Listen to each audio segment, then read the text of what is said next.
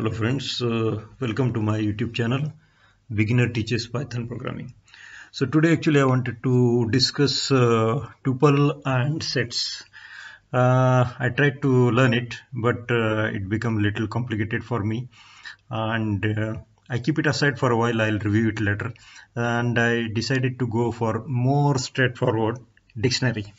So dictionary is denoted by curly bracket, and it has a key and value.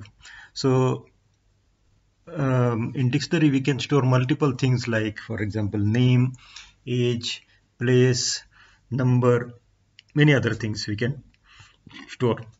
But to understand this concept, let's think about our dictionary. In dictionary we see some word and its meaning attached to that. But for me, it will be more clear if we can compare dictionary to telephone directory. You see your mobile, there are names and numbers. So name is the key, and name of the person, and value is the number associated to that. So that's more clear for understanding the dictionary. So I think that is more detailed. Then we can go on expanding, for example, name, age, place, region, his subjects, his profession. We can go on adding many things. But as of now, to understand the concept, I will compare a dictionary to a phone directory. So that will be more clear. So let's make a phone book, for example, phone book equal to, and I'll make a empty dictionary. This is the beauty of Python. We can make empty things and we can then go on adding, appending, whatever. So I denoted phone book is equal to empty directory, empty dictionary. Okay, it is a dictionary as per Python concept, and actually I am trying to make a directory. So I'll make a, I'll go on adding the names. For example, I have a mobile, and for example I have this new mobile, and I'll put name of, say, my friend, say Anish. Okay, I'll put a string for that, complete the square bracket, equal to his number. So here Anish is the key and value is a integer. Okay, I go on, move on next, because that is not a question of only one. There are many. Square bracket, and I put this Sunish. Okay, it is a string, and equal to his number. Then I move on and I put next, square bracket, next friend, his name I have to put in the square box, and his name is, for example, Manish. Okay, his number.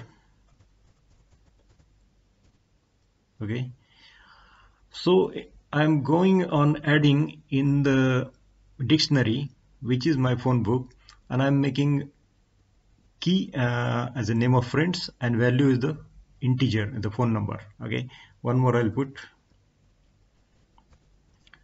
square bracket, say Renish, out of bracket, equal to his number, anything. Okay, now I will print phone book. Okay, and here it is. So this is the concept of dictionary.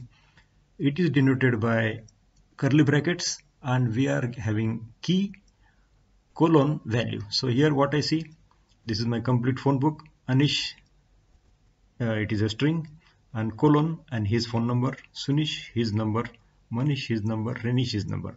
Now what if say I had a clash with, for example, say Anish, and I become upset with him, and I said, no, I don't want Anish. So I said delete. I said delete. That is by del, as simple as that. We are using every day in the phone. And in the square bracket,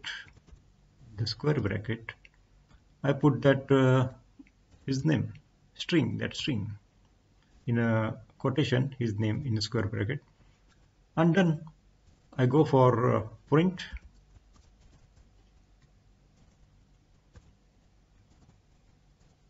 and you see Anish name is removed. And now I want to add the new friend. I got a new friend. His name is, say, Dinesh. He's a good man, and I decided friendly guy. I decided to add his number. Anything? Okay. And I will print my phone book. I will print my phone book and see whether Dinesh is added in that. Oh yeah, he's added. Now Anish came back. Anish came back and he said, sorry for that misunderstanding, and please add me in your phone book. But he said, please notice that I have changed my number. Now I have a new number. Or for example, say the existing for the Anish I'll add later on. Now this Dinesh said, excuse me, he said, my number changed. So please put my new number. So, okay. So how to do that? Phone book dot update. Now in a bracket, in a parenthesis, our regular, excuse me, this, and as you know it is denoted by curly bracket. So inside curly bracket, and inside I'll put this Dinesh, okay, colon, and his new number 556677, anything. Okay, I want to check whether this new number is added or no, or is it still using the old number. Okay, print. Aha, see, his Dinesh was originally this, where is Dinesh? Yeah, he was this 567891, but now it is updated the new number. So these are the things we are every day using in our mobile phones, and now first time we came what trick they are playing inside, we are understanding this. Okay, now this Anish came back and he said, please add me, because I had deleted his number. No problem, friendly again. So okay, I also should not be so mean-minded. Sometimes it happens, so no problem. And his number is said now, say before was 1234, now okay, same 123456. And I will check whether this gentleman is still there or no. So I will print my phone book. Yes, Anish is there. Now what else? Now for example, say I want to just see how many numbers are there in my phone book. So our length function, it should be print len, that will be length of phone book, and this should give me the information about it says 5. There are 5 keys and five pairs are there, keys and values. So let me confirm 1 2 3 4 5, that's right, 5 are there. Now say for example I said just as I'm sitting idle, and I said I want to see how many names are there in my phone.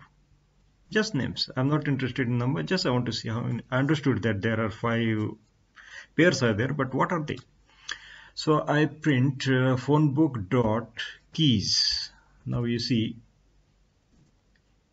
I have not declared what is keys, but it is inbuilt function, and I put notice that I put phone book dot keys, and understood inbuilt function tells me all the keys: Sunish, Manish, Renish, Dinesh, Anish.